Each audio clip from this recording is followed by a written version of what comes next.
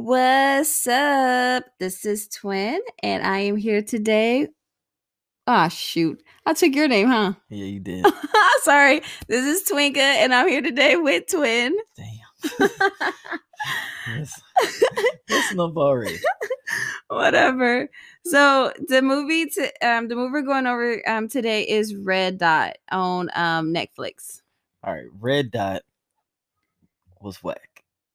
Red Dot was interesting. I mean, it had some interesting points, but to me, the movie all around was whack. It's a one and done. Yeah. Like, you're not watching that again, bro.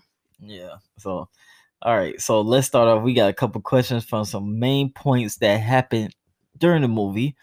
Have you ever been proposed to? And if you did, how? I've been proposed to a lot. I'm like Thorn with these collecting these rings out here. That is not Thor. That is Thanos. Oh well, whatever. Oh my Whoever God. his guy is. That is blasphemy. And he's not a good guy. He's a villain. Oh, is he? Don't. Oh my God. That's blasphemy. Well, whatever. But I've been proposed to a lot. And it's all different ways. I guess I can give you the latest one. All right. That sound crazy. It sounds so horrible. The latest. Yes. So the latest one, that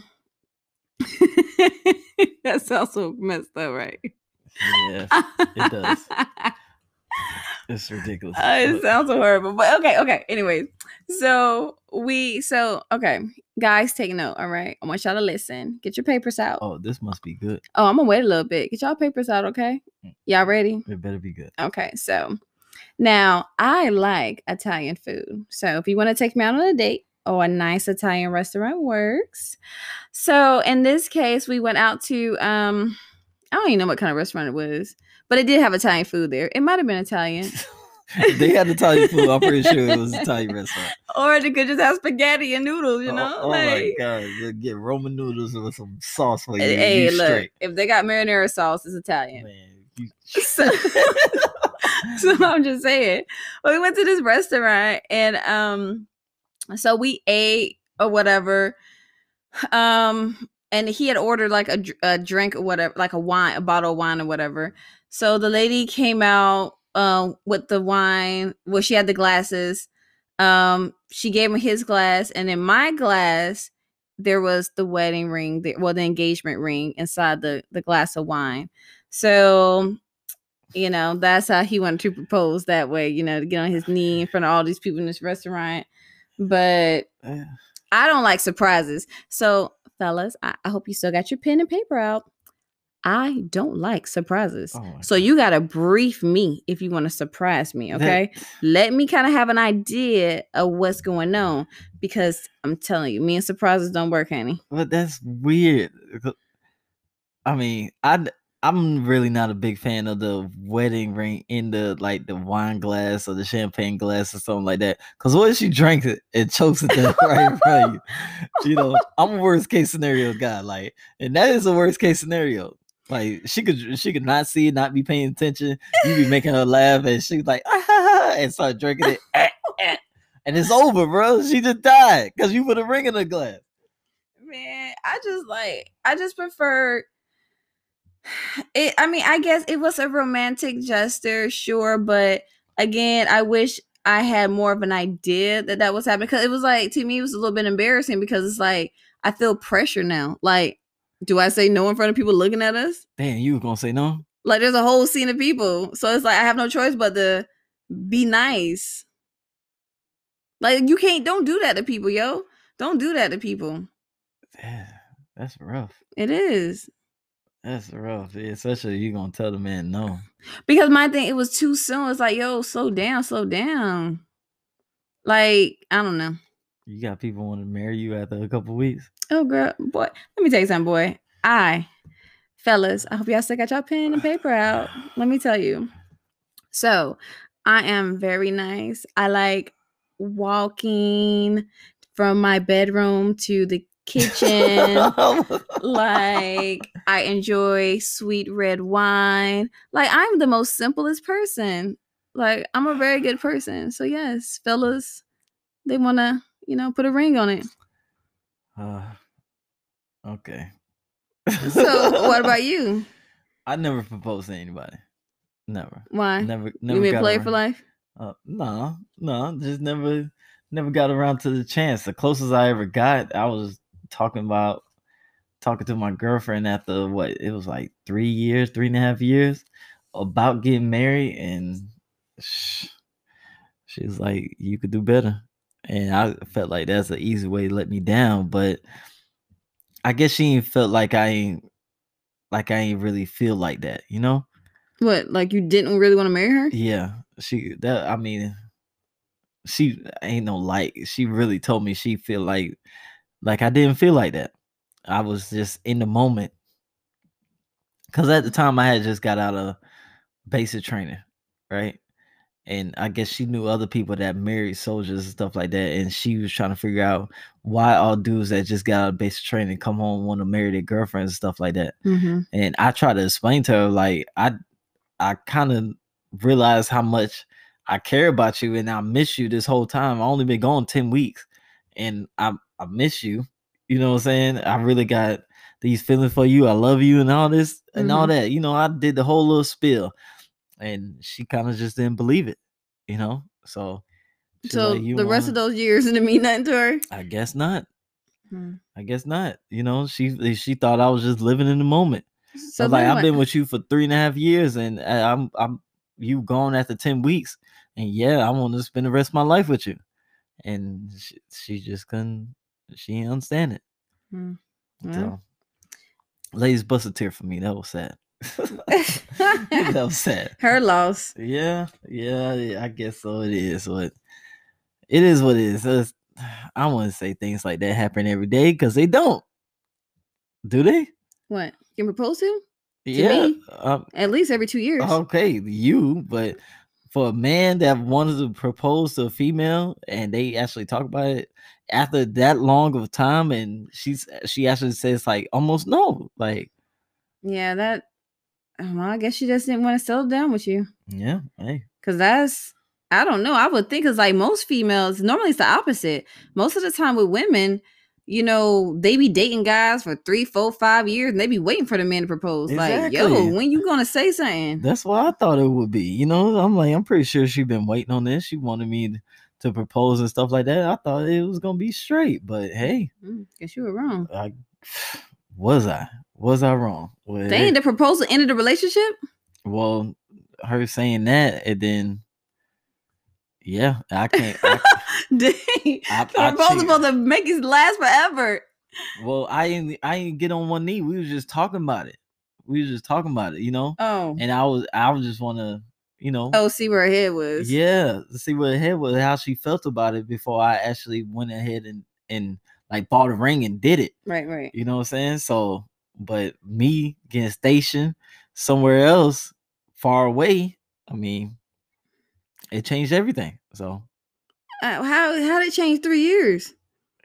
Don't change 3 years, because she got family and we lived in Atlanta, so she got family in Atlanta. But you would have been her family if you were her husband. She didn't see it like that either. She didn't see it like that either. She sounds childish. Yep, very childish. Shame on you, lady. Yep. Well, broke my boy heart. Yeah, it's okay. I know. It's okay. I know, it'll be straight. So, all right, since we on the subject of relationships, so in this movie, they have went on a trip to save their relationship, right? Went up to the mountains in the snow, which is crazy. It's some straight up white people shit to do, if you ask me. But whatever. But okay, so in order to save their relationship, they plan the trip in the snow, in the mountains. And my question is, what would you be ready to plan a trip like this in order to save your relationship? Yeah. Well, yeah, like I feel like if I feel like we need to go somewhere and, rekindle, like laugh again, just get away from work and stress, I would definitely do it. Like, and I would probably plan, go somewhere. I'll probably go somewhere where we can have a long time, but still around other people. if that makes any sense. You know, Yeah. I don't want to be like, because they were like in a tent. Like, I don't know if I want that much alone time. Well, they wanted to focus on each other, you know, I believe like rekindle a relationship. You don't necessarily have to be around other people. You can be by yourself. It's just the two of you. The best way to rekindle is dinner, gifts, more gifts, dinner, back massages, more gifts. That's how you rekindle something. Damn, you expensive. I know. You expensive as hell. That's probably why those proposals never came to marriages. Exactly. You expensive. Oh, what is this peasant? This ring little. Let me bite this ring. What kind of gold is this? I want a rock, not a pebble. Hey, come on, bro. For real, you can't be that petty, dog. You can't be that petty. So, have you ever taken a trip to save a relationship? You tried that? Yeah, kind of. We did. He realized the relationship was going south before I did. You know, I was like, man, this is I don't think I'll enjoy waking up beside this person. But it had got to the point where I was like, I'm about done with this. But I think he realized that beforehand, and we took a trip to New Orleans, and we had a great time, and it was fun, and met his family and all that stuff for the first time. Yeah, it was the first time. So I guess that was kind of like his way of like, you know, I want you to know that I want this to be more than, you know, I want this. So here you go. Here's the family. Like, and then y'all got back and broke up. No, well, it was a little while. It was a little bit longer before you officially broke up, but I mean, it did. I think it did refresh the relationship because I did feel like, oh, I went and met his family, so I felt special for a little bit. But then it went back to the nonsense. So it was like, whatever. I'm just saying. What about you? I don't think I ever took a trip to save my relationship, and that's why your relationship wasn't saved. Yeah, should have took one. I guess so. I mean, trips don't save relationships. Compromise does. So if y'all, no matter how nice of a place he or she takes you to and what y'all doing and stuff like that, if y'all still can't compromise on y'all problems and stuff like that, that shit is never gonna work. Right? Trips do save relationships. Nice ones, expensive ones. But it still ain't save yours. No, it did. It postponed it from ending so soon. It postponed it, but that shit was bound to drizzle out. Listen. It'd have been better to compromise, because the compromise would have been somebody would have been losing. I would have been losing while he happy, or he'd have been losing while I'm happy. I ain't got time to compromise. Oh my god. I'm just saying, the piece got to fit. If it don't fit, then I'm sorry. Oh, okay. So I got another question. Mm-hmm. So while y'all out on this trip, right, and y'all around people, things are going good, and then you got somebody complimenting like how your spouse looks.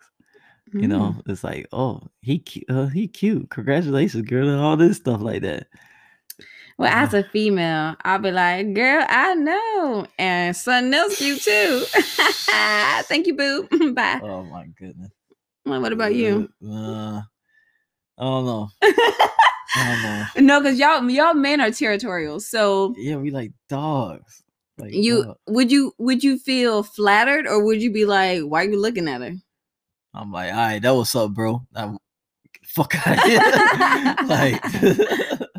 like you don't need to be nowhere around here, bro. You already think my girl cute, bro. Get out of here if I have to beat that ass. What if he winks at her? Bro, then that's his ass. What if you do 2 winks, like 1, 2? That's his ass. At the same time, like that means blinking, but that's not a wink, that's a blink. Whatever. What are you blinking at it? Man, come on. All the dudes know. Like, if you cannot comment on how the dude look. I mean, how a female look when she's with another dude. Why not? Like, you could look. Is that a rule? Yeah, that's a rule. Who wrote it? Where is that? That's Nigga-lations 101. Verse 1, chapter 15. You do not comment on a female when she's with another female. You just don't do it. You don't do it. Yeah, I can't. Like really. Come on, man. Come on, really? She Wait. witnessed dude Mhm. so the dude automatically gonna think you trying to holler at him. Is he, or do he think you just Nah, it's like appreciate the beauty in the you room? trying to holler at him. Yeah, you disrespecting me right in front of my face. Now I gotta beat your ass. Hmm. I mean, that's just how it goes. And then when you fight him and the police take you away, then he go over there and slide his number. Well, she better be coming to get me. After she calls him. Man. And she wasn't worth that much in the first Hey, place. like, hey, boo, I'll take you to the station. But I'm just saying, like, if I'm with somebody and somebody, well, if I see somebody with a girl that's cute, I'll look, but I don't touch and don't say nothing because it's disrespectful. So what's the point of looking? Because you see something nice, you can look. Don't touch. Don't But it belongs to somebody else. Why you want to look at something that belongs to somebody else? Right. Because I got eyes. I see things. I can look, but don't touch. Don't say nothing. That's the rule. Don't touch. Don't say nothing. Because you automatically, especially you say something to her. If you say something to him, that might be a different story. But even not really, because it's like, man, you hit before? You hit? You know her? Like, they'll go off. I don't see dudes do that. I don't see dudes fight for less. I don't see dudes fight other dudes just for looking at their girl. You know what I'm saying? Well, yeah, I mean, that is kind of bold to go to a man's face and be like, yeah, she girl cute. look good. Yeah. So if you don't want confrontation, like if you ain't about that life, you about to fight for a girl that look good that you don't even know. Like, bro, leave it alone. Don't even do it. Unless you know how to fight. Then he about that life. He's ready for it. I know how to fight. But I ain't finna fight some random dude on the street for a girl that I don't know. Maybe you just like fighting. Maybe you just like fighting. I mean, the other guy. What's the same? The other guy just like fighting. I mean, I like to fight. I do it for fun. He looked you up and down. Was like, I could take him. Hey, your girl look good. Come on, bro. Then what you gonna do? Huh? I said it. Hey, miss. You look good tonight. Well, that body makes your. I mean, that dress make your body look wonderful. I'm gonna take my right elbow and I'm gonna slit his forehead right wide open. And then I'm gonna take my right shin and I'm gonna put it across his temple. And you know we are humans, right? What you mean? This is not like a simulation. It's not a simulation, but it's the difference between knowing how to fight and street fighting and real fighting, like Muay Thai, Jiu-Jitsu, real fighting, and street fighting. And we had this conversation before. I don't know why we got to go into this right now. Okay. Another episode when we do an action movie, we're going to go to the difference between real fighting and street fighting. I'm going to take my sick leave. Yeah, you better. Do I have sick leave? No. Oh. No. Wait. Anyway. So, have you ever keyed somebody's car? Because remember, old girl, she seen dude that I guess that was messing with him. I can't remember because the movie was trash. But she seen dude that she didn't. She saw the car, and she was like, "That's them." Yeah, and went through and she keyed the car. So I have never keyed anyone's car. Okay, let's rephrase that. Have you ever caused damage to somebody's car? No. Have you? Maybe. With that face, I'm guessing yes. Yeah. Was it a male or female though? I can honestly say I never did anything to a female's car. So why do you do it? I put love notes on females' cars. That's about it. And love notes would shape your key in the heart? No, there's love notes and old girlfriends and stuff like that. But that's neither here nor there. That was years ago. But anyway, as far as doing damage to somebody's car, that was probably that I'd done that to people that I seen as untouchable in real life. Like I couldn't literally like put my hands on them at the moment of time. You know what I'm saying? It's petty as hell. And I kind of regret some of the things I did. But I ain't never did it. But however, you never slashed no tires, none of that. Nothing. But I have had my window bust out, and it wasn't even because it. Let me tell you this. Let me tell you a quick synopsis how this story happened. All right, somebody bust out your windows. My windows. So it was a party, And the guy, I had met him before. And at another, I had a party. I used to have a lot of parties. So I had a party. I met the guy before. So at this particular party, the guy came back. However, he came back and he brought a female with him. I mean, just a plus one. He chose to bring a female as a plus one, whatever. However, his story is he was the wingman for his friend because his friend girl, that was her friend. So he was just playing the wingman. Mm-hmm. So he was still trying to talk to me or whatever the case may be at this party. So, but the thing was crazy because everybody was still chilling and vibing or whatever. But I guess, as people get drunk, they start doing extra stuff. Anyway, long story short, there's a fight. Over you. And I'm not fighting anybody. Another girl, she gets in a fight with another female at the party. But my windows get busted out my car. And I'm like, okay, there's 2 white cars. There's a big freaking difference from a white Prius. Matter of fact, it didn't happen the same night. She came back like a couple nights later and busted the windows out of my little white Prius. She probably thought that was the person's house. It was at your house? Uh-huh. So she probably did, but that's you need to know that kind of stuff. Like, honey, really? That made me mad. Okay, so you got your windows busted out by somebody that didn't know it was actually by default, man. By mistaken identity. Guilty by association. Man. Damn. You had any crazy icks? Yeah, I had a brick thrown through my window. That was way back in the day. That was in high school. That's why I knew I was bad, bro. But after that, I don't think I ever had anybody mess up my stuff like that. No, never really happened. But we're not gonna talk about those legal things that I have done, so we're gonna continue. So okay, so there's one part of the movie, right, where he falls into the lake through a hole and stuff like that, and the girl, his wife, goes reaching for him. Which I wouldn't have done, but keep going. Well, that was the question. Would you reach in the freezing water for your spouse? Nah, bro. It is already cold. I am tired. I am with child. What? You chose to fall into this hole. I'm not looking for you. Take a hit, fellas. She ain't doing nothing for you. No. She will let you die. It's not that. Look, she kept saving this man, bro. And at the end, it cost her life. Like, I ain't got time for it. For it. But I mean, he need to take responsibility on stuff. You want to walk on ice and fall in it? She walked on the same ice. Okay, but she didn't fall. But she didn't fall. That's cold-blooded, bro. I'm sorry. I'm tired. I was tired of him. He kept getting on my nerves. But if that happened to you, you expected him to save you. Yes. But you can't save him. She been saving him this entire movie. Don't matter. She been saving him this entire movie. That's your spouse. He was so weak. So weak. Okay. Next subject is what you just said. Weak men. Yes. How you feel about that? He was mentally weak, man, because I think he was physically weak too. Well, yeah, that too.